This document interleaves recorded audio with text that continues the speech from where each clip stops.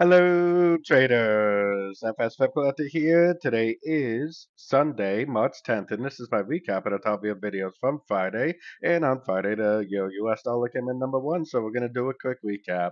If you'd like to see my full top-down analysis on the euro dollar, make sure to check out the video linked at the end of this video over here.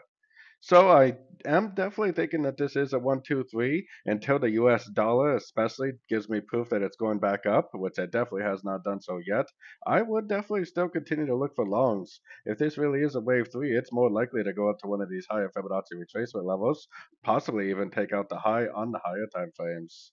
So let's head down to that 1 hour time frame. On the 1 hour time frame is where I got my Fibonacci retracement on the last impulsive move up.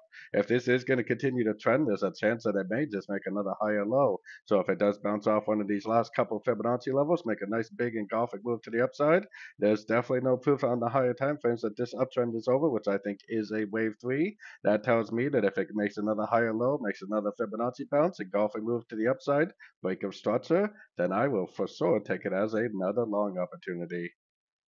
So don't forget to join my free Discord channel. The link for that is on the screen and in the description. Thanks and happy trading.